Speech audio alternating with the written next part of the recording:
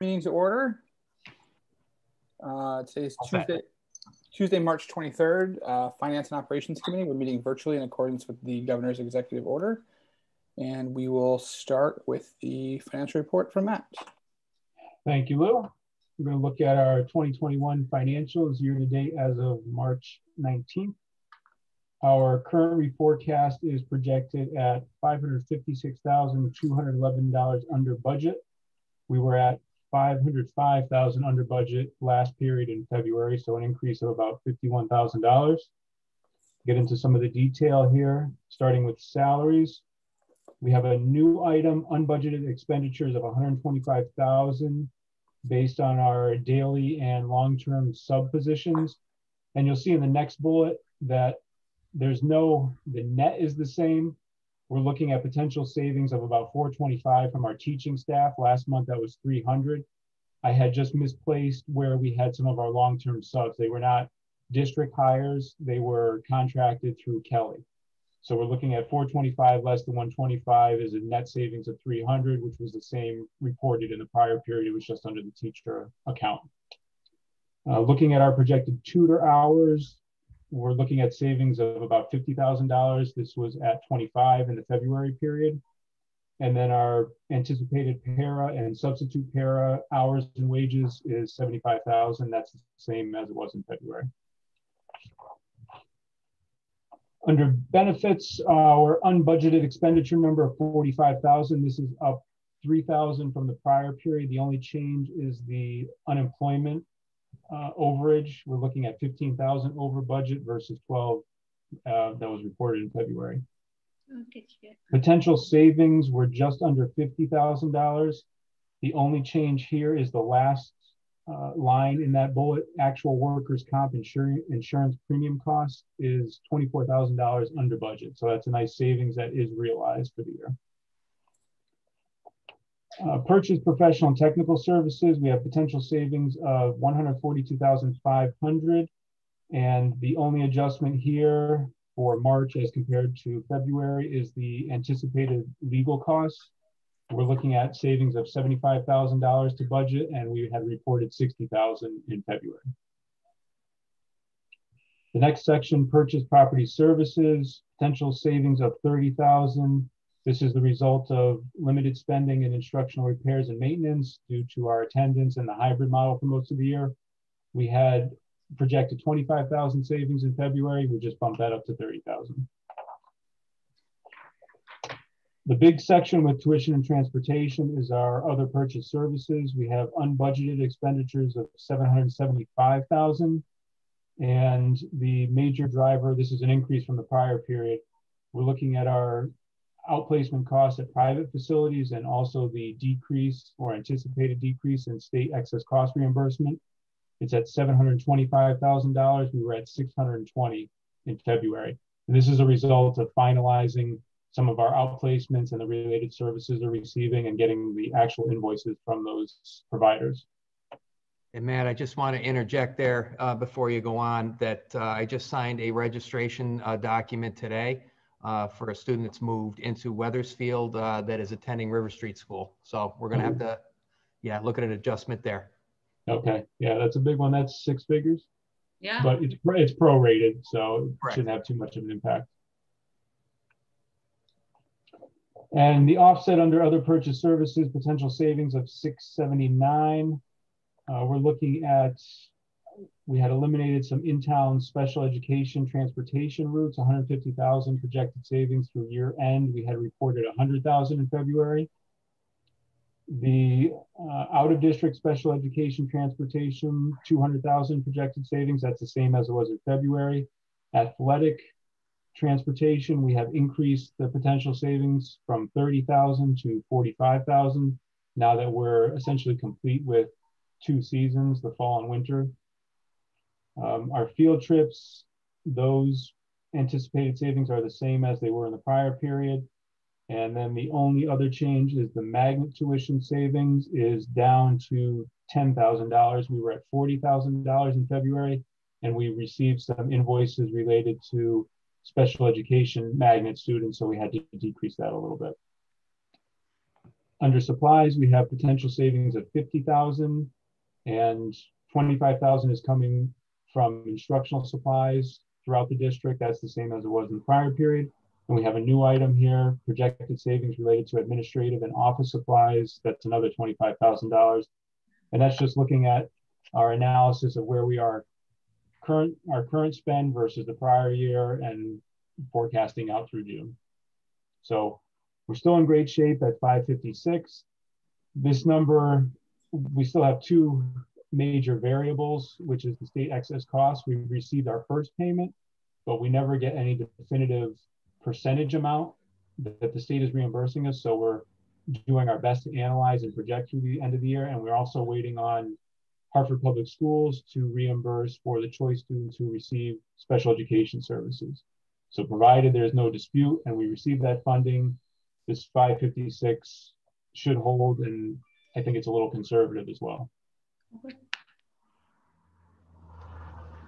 Any questions on that? Yeah, I just wanted to say to Matt that the print is small, Matt. I'm on 3 pages. I'll take it to 4 next month.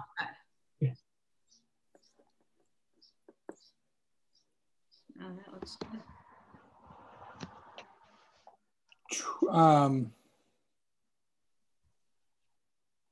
21-22 budget discussion. Yeah, so not much has transpired since the presentation before town council. We can talk about what's anticipated. We can talk about some of the ESSER funding, or we can save that for other business. I don't know if there's any questions about the timeline for next year's budget. I don't think we have a set date for the joint session, do we? Chuck, Michael, I thought you said though, isn't it like April 15th or something, Michael? April is tentative. Typically, it's the third Monday in the month of April, which would put it at April 19th. I'm not 100% certain that that's exactly what date it's going to be. I know last year it was pushed out further into May. I understood, from my understanding at least, the town council wanted to get the budget done by May 15th and didn't want to stretch it out any further. So, but I don't have anything definitive at this point in time with regard to dates.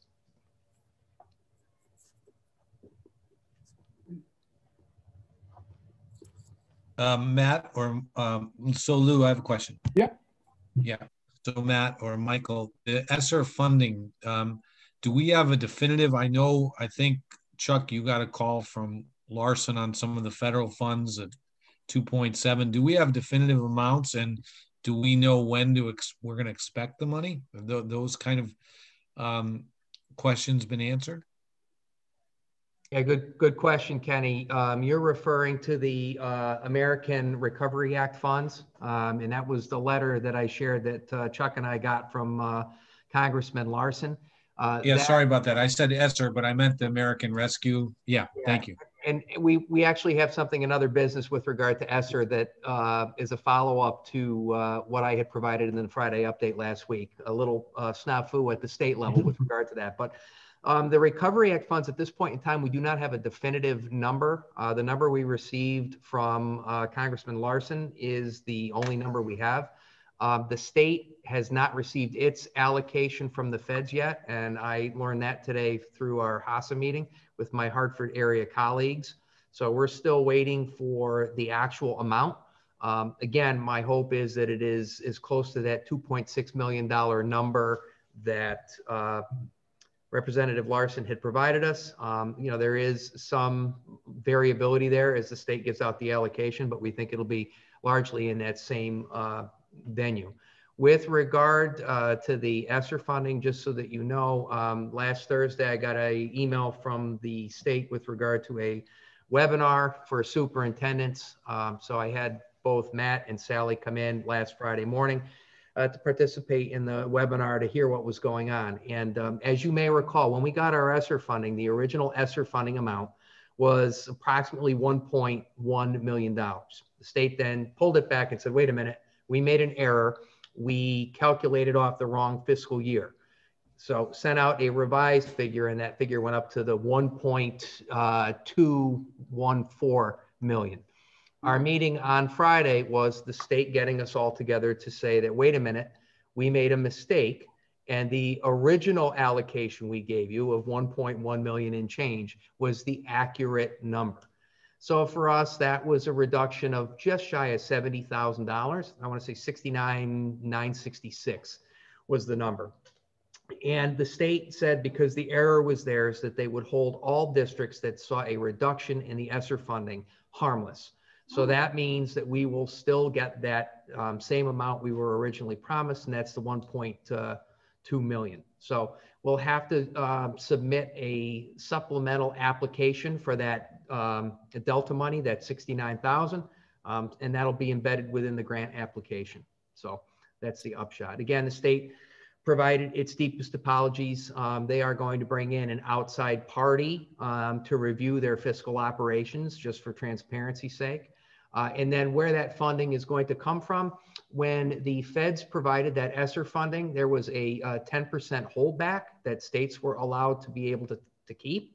So that funding will come out of that holdback. So that's the story with the ESSER 2 funding. Got it. Thank you. You're welcome. Michael and Matt and anyone, in this funding, are there parameters, and I spoke of this right before the town council meeting, because I think they were licking their chops to think that they could get a hold of some of this money that was meant to be for an emergency in education.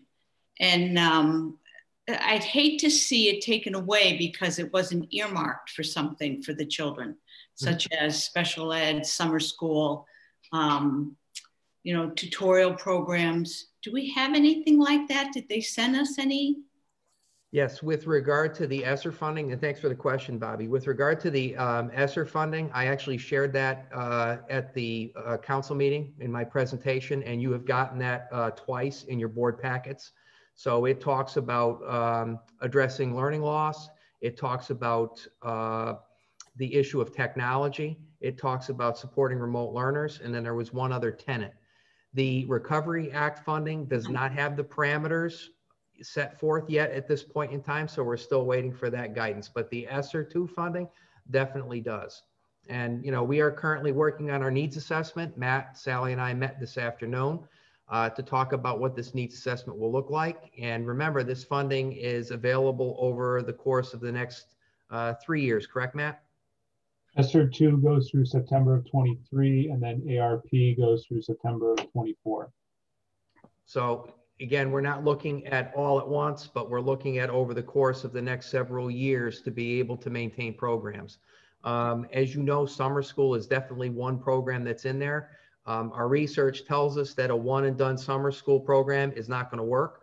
So one of the tenets that we're building into the ESSER funding is to make sure that the summer school extends out to the extent that we have this funding. Yeah, sorry if I missed it. Are we're getting the funds, or these are reimbursable funds? We're getting these funds, Lou. Good question. Yes, we will be receiving these funds. Can we hear me? I'm back, I hope, for now. Go ahead, Chuck. My internet's horrendous for some reason. So, but my issue is, and I think I CC'd you, Lou, on at least one of the emails, some districts are using ESSER funds to supplement their budget, to supplant their budget. And Newington was one of them, and I believe West Hartford and Windsor locks. So we need to find a definitive answer if that's allowed or not. So what are they doing, Chuck? Explain exactly what they're doing. They're taking things out of their actual budget for next year and saying we're going to cover that through ESSER funds. Why would they do that? Well, there's lots of fiscal reasons why they're doing that. I mean, because it doesn't come out of your general fund, and then it doesn't come out of a tax base. But it still has to be an allowable cost under the grant and fit into those parameters. Correct, but through talking to Michael, I thought the interpretation was you can't supplant, you have to supplement, but these districts are supplanting.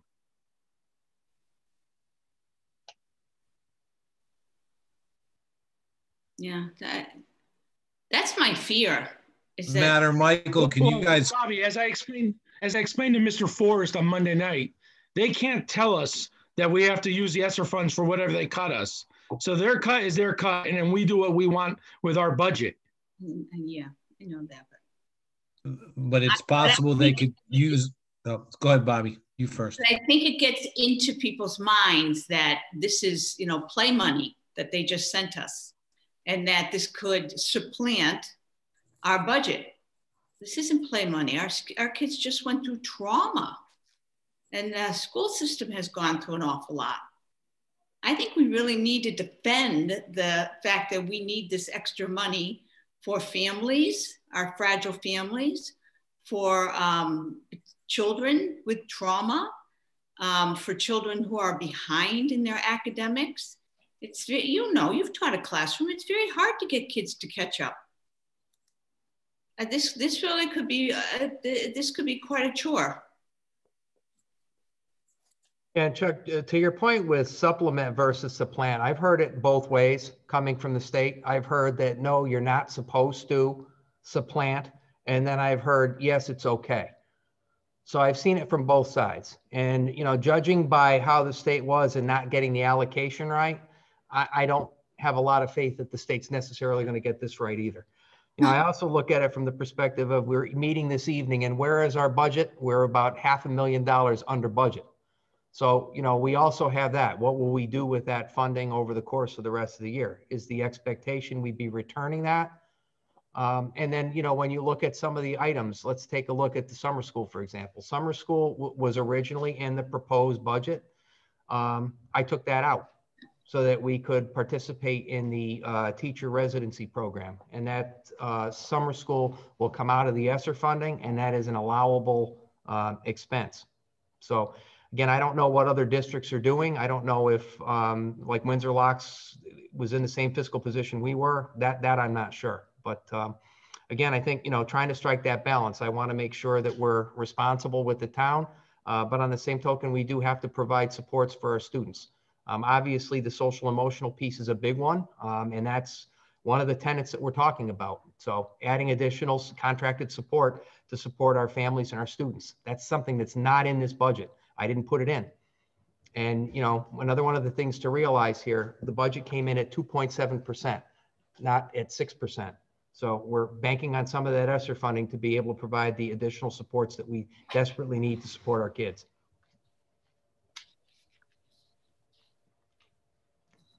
So, don't take my comment or question as I'm supporting using it. I just want to make it clear of the ability to use it. I think the town worked with us well last year, Michael and Matt, and I think you can attest to it. And we got to they gave us a budget that was very workable. Yes, and we returned ultimately to the town last year, Matt, how much? Oh, 625 that offset the health insurance fund, and then another 118 that went to the 2%. Correct, and we're well above that this year. You think about the math curriculum we bought already. So we're well above the savings as well. Yep. So I think we're doing a good job fiscally. Yeah, I totally agree, Chuck. And the same holds true with the technology as well. That's another pressure point we were able to utilize out of this year's budget to avoid having to add that to next year's budget.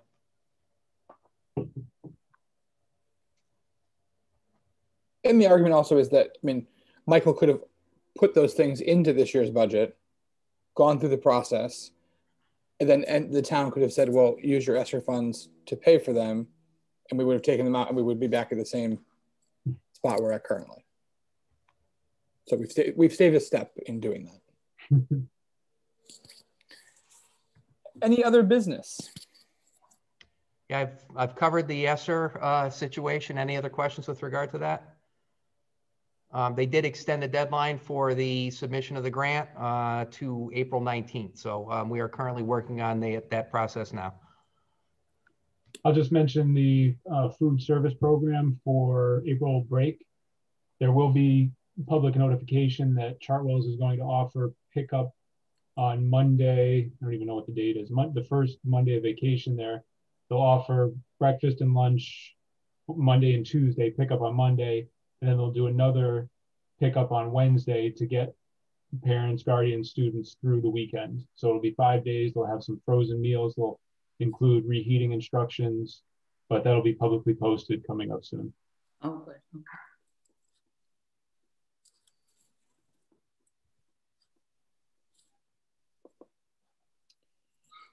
Kenny, do you have a question earlier about? I'm all set now. Thank you. Yeah. All right. If nobody has anything else. No. I'll just totally unrelated, Lou, but I'll take the opportunity, and this may be to Michael and Chuck, and also for our board meetings. Is there any plan, and I'm not saying I want to do this, but to have these meetings in person before the school year is out? Have there's been any discussions about both these meetings, the finance and the regular board meetings? A very valid question, sir. At this point in time, the governor's executive order expires at midnight on Monday, April 19th. So whether or not it's extended remains to be seen. I do have a governor's municipal call tomorrow at 5. I'm sure that's going to come up because there are many municipalities kind of in the same boat. Right now, as I am sitting here by myself in council chambers, it is not set up for the public. I'm hopeful that they're going to reopen. I'd love to see us come back into full session here where everybody's here. It's awful lonely here, I have to tell you. So, but I'll have more information, Kenny, as soon as I find out more definitively. I know from the state level, the governor was looking at all the executive orders. I think some are just going to fade out and expire. There are others that he may end up extending. So that remains to be seen. We appreciate you being there and holding down the fort while we get to relax at home, and I'm in a sweatshirt.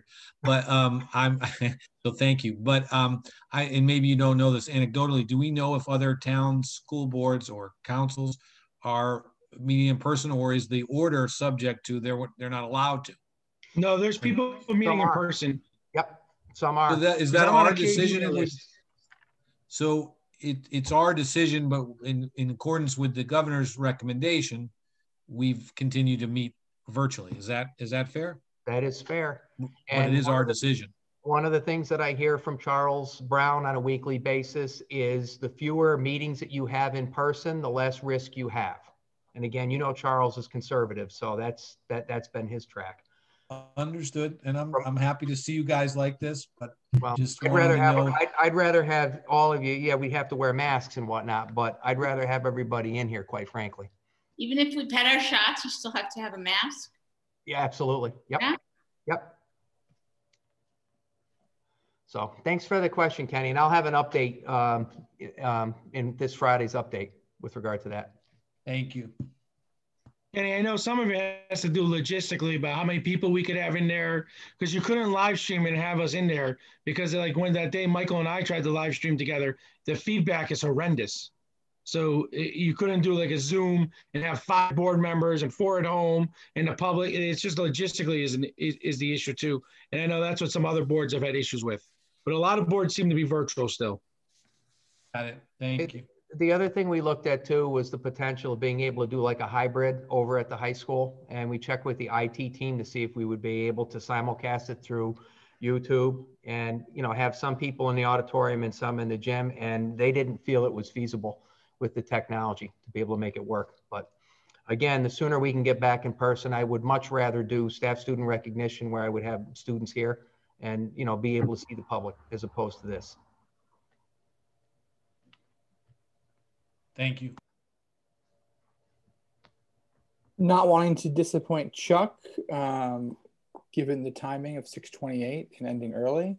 Does anyone have any other business? We'll take a motion to adjourn. Second. Thank you.